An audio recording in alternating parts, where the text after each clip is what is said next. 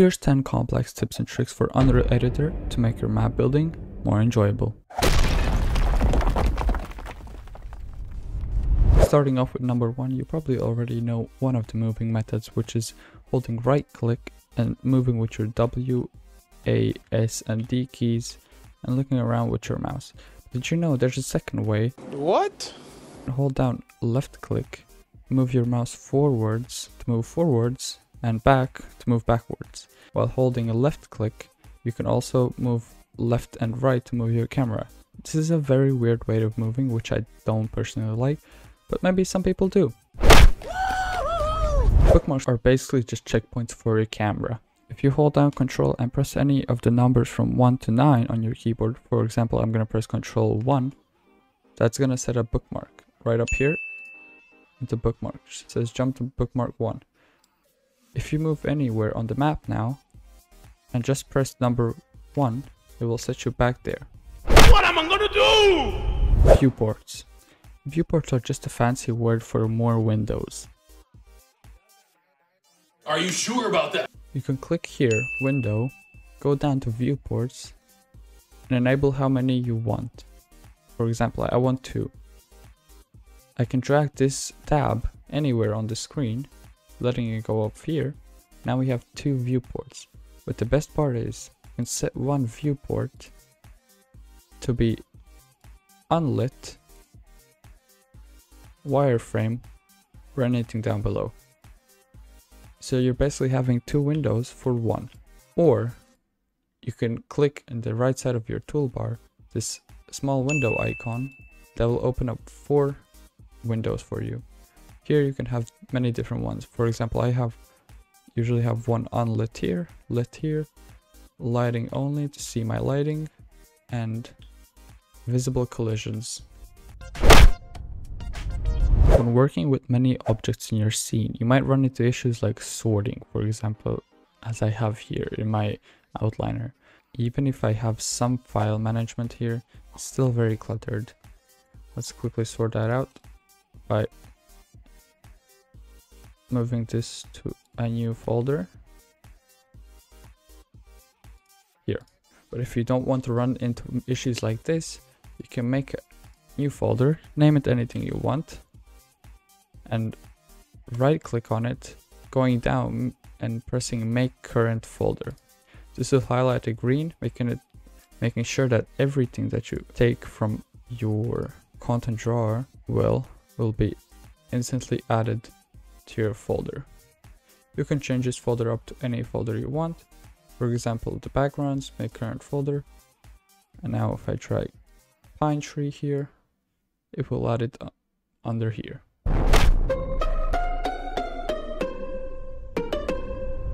When creating custom buildings, you might need to change some textures on your walls or floors. To fix this problem, just find a wall that will be your blank canvas. For example, this will be my wall. Then find a second wall from the content drawer, any wall pretty much. Once you find your second wall, click on it and find the details panel. Scroll down and find primary or secondary, whichever you want. If you want, for example, this texture to brick texture, click here and press copy. Now go back to your so-called blank wall, click on it, find the same details panel, go down to the texture data, primary or secondary, doesn't really matter. Primary is for this front side and secondary is for the back side. Then click here and press paste. This will change the texture of it from this to this. Man, I'm dead. When working with walls or any other object in UEFN, you might see this problem where your wall is selected, but the gizmo is not centered or not even close to your wall. To fix this, you hold down Alt and hold down middle mouse button over the arrow. Then you move it until it's set inside your wall and positioned correctly. Then you press right click on your wall, go to pivot and set as pivot offset.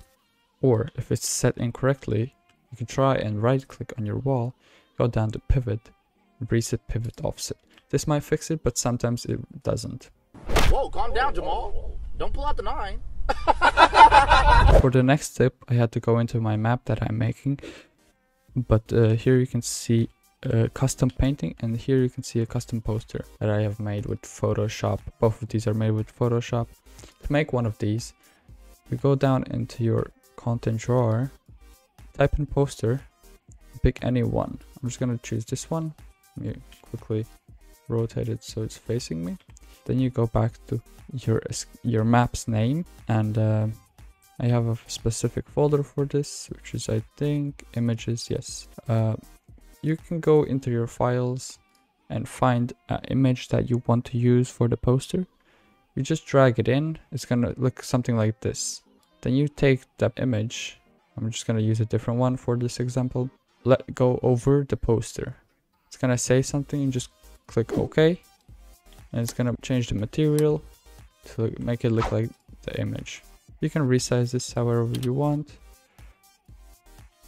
This looks pretty squarish. That's because that's how I made it in my Photoshop app. But yeah, that's pretty much it.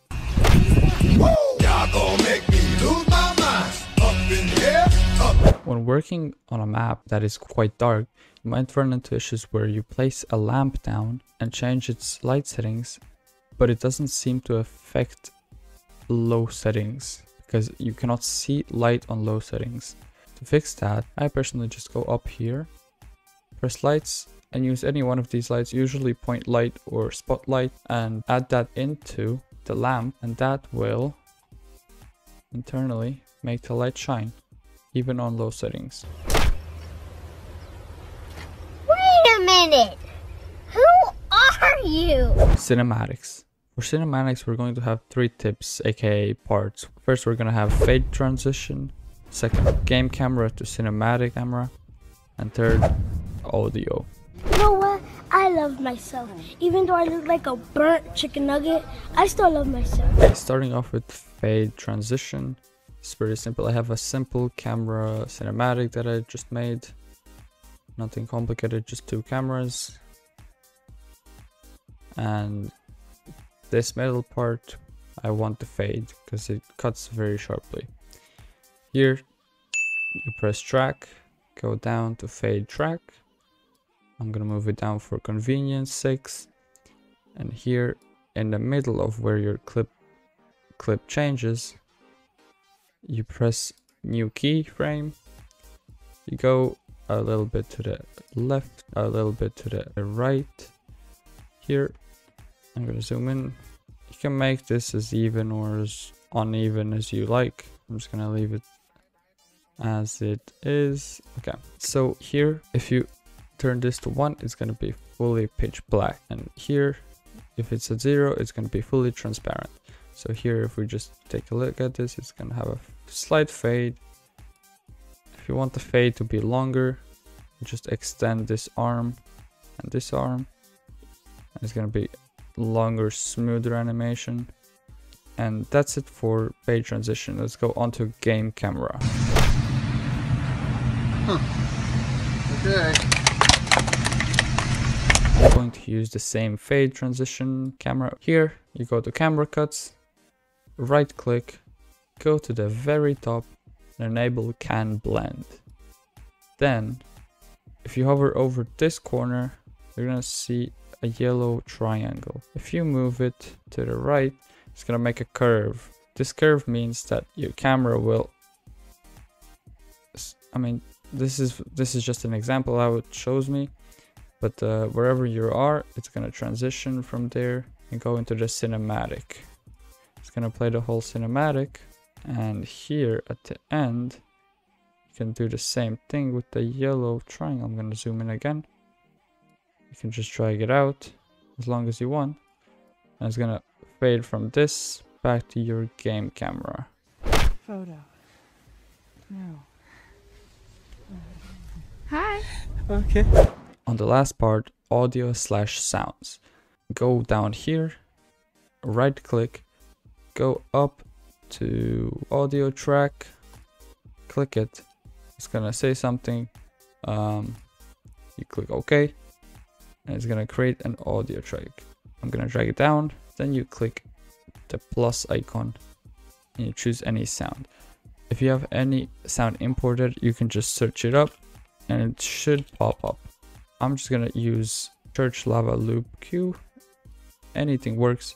Here you can change the duration of it. I'm just gonna have it play for the whole thing. If you want to add a transition, then you just hold this yellow triangle again, just how we did with camera cuts. Drag it out. I usually like to make it pretty long, and here at the end as well. Drag that out, take a listen.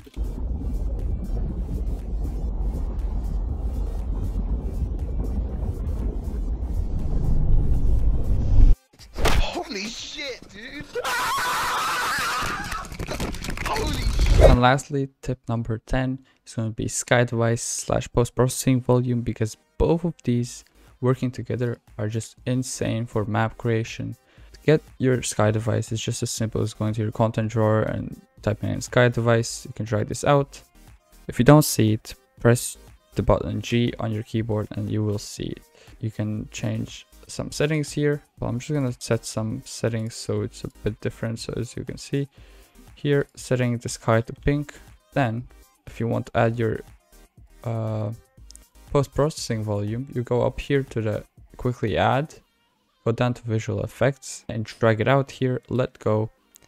And if you want it to be in a like room or something, or a special effect in some places, you leave it as a box. You can just resize it as much as you want.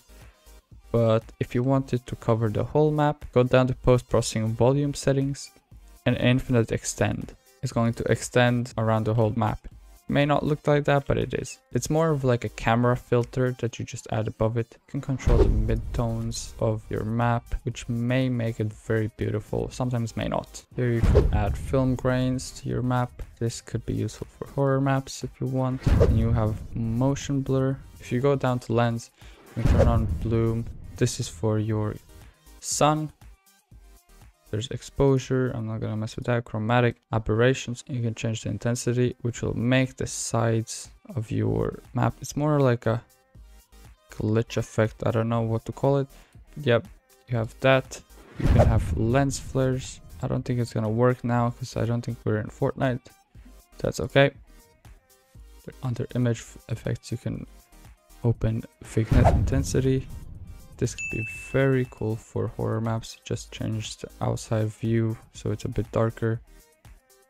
Yeah, that's basically that, and you can do much more with your sky device and post-processing volume.